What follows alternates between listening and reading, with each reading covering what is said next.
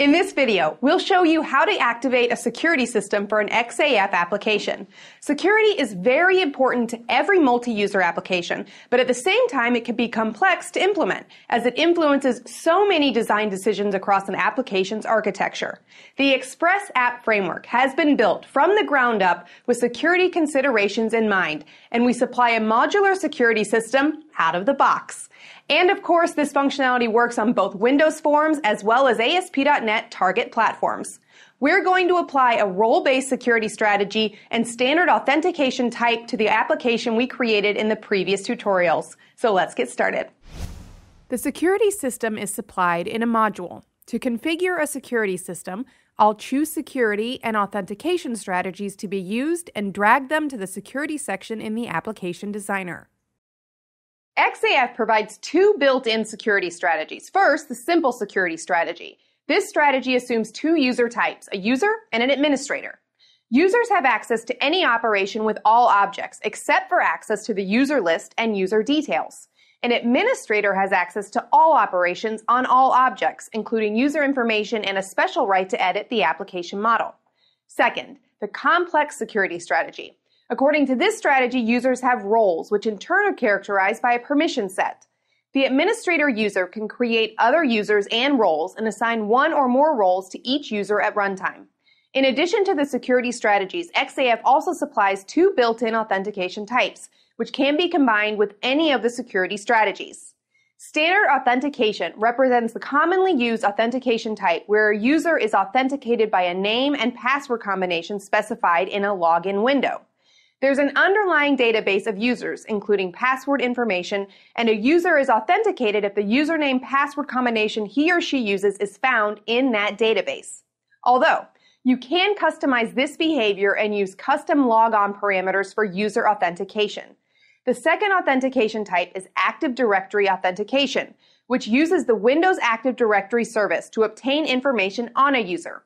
If the account can be found in the directory and the corresponding user object exists in the application's database, by the way, the password is not stored in this case, the user is authenticated. Now, let me configure the security system. I drag the security strategy complex and the authentication standard items to the security section of the application designer.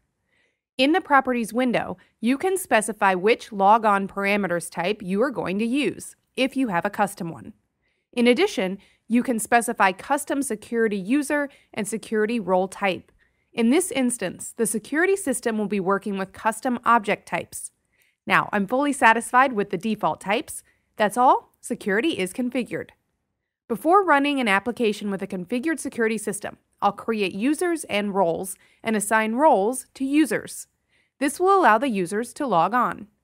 The objects that should exist in the database while running the application are created in the module updater.update database after update schema method of a module updater class.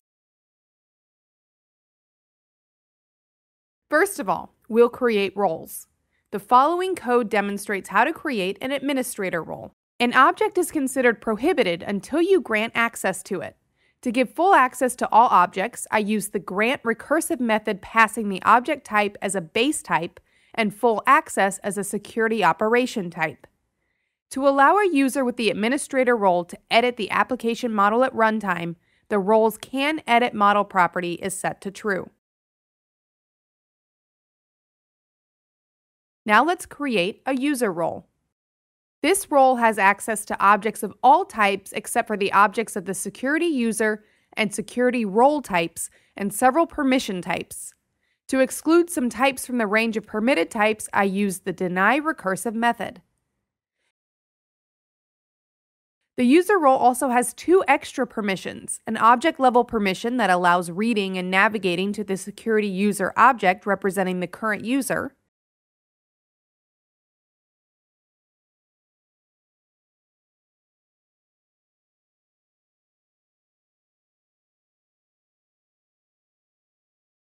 and a member-level permission, which allows an access to change the change password on first logon and stored password properties of the security user class.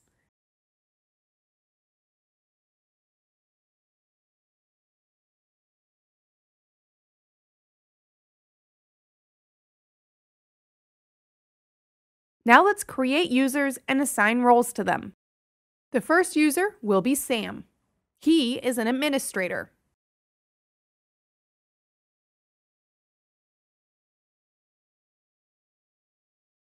The second user is John.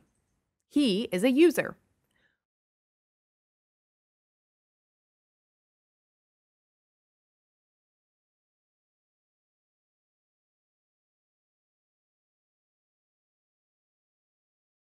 All the objects we created here will be saved to the database when the application is started, if they haven't been saved yet. If I now try running the application, I'll get an error before the logon form is invoked.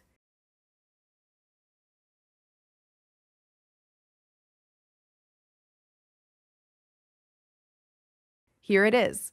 The system cannot show a logon form for an unknown user, so I'll have to create an account that has access to the logon form. Each user will be considered to be anonymous unless he or she provides valid credentials. I create an anonymous role and anonymous user. The anonymous role has a type level permission to read security user objects. The anonymous user has a single anonymous role.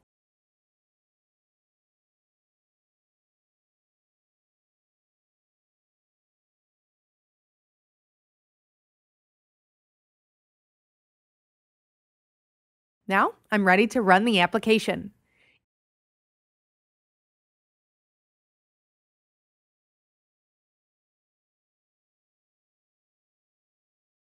In the logon window, I specify the parameters I set for Sam. I pass authentication because my user details were found in the database. Here we can see my details, user and role navigation items that are added by security. The My Details item invokes a detail view of the security user object representing the currently logged on user. Here I can see all existing roles. Let's view the user role. Here is a list of type level permissions.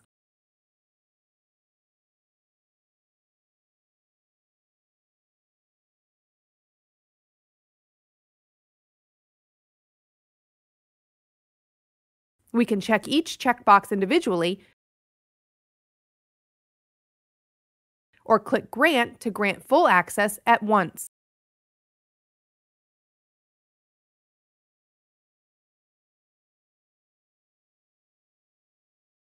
Then we can see the member level permissions and object level permissions for each object type.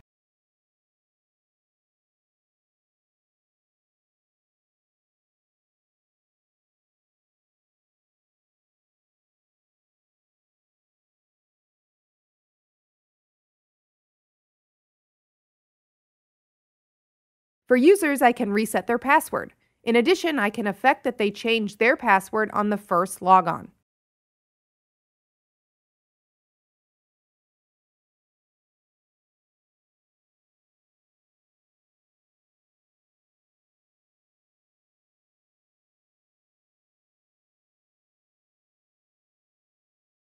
Now let's log on as John, a user. Here we can see My Details object, and access to this object is granted by the user role. Note, I can change my password by using the Change My Password built-in action. Here is the roles list view. Since access to the security role object is not granted, all the information is replaced by the protected content strings. Finally, I'll configure the security system for the ASP.NET application project to show you that XAF security systems work with both target platforms. I apply the same configuration as I did for the Windows Forms application so that the users I've already created can use the website as well.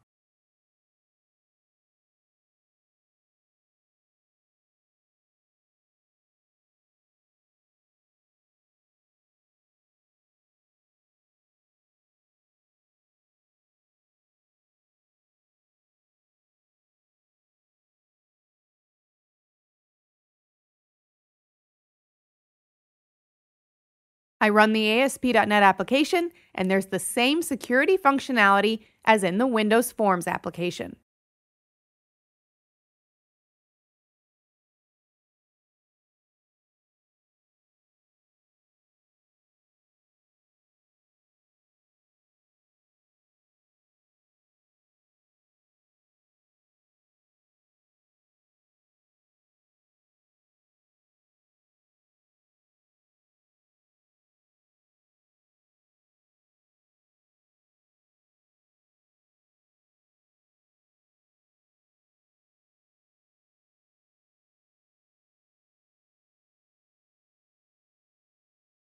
To learn more about other security configurations, please refer to the XAF documentation.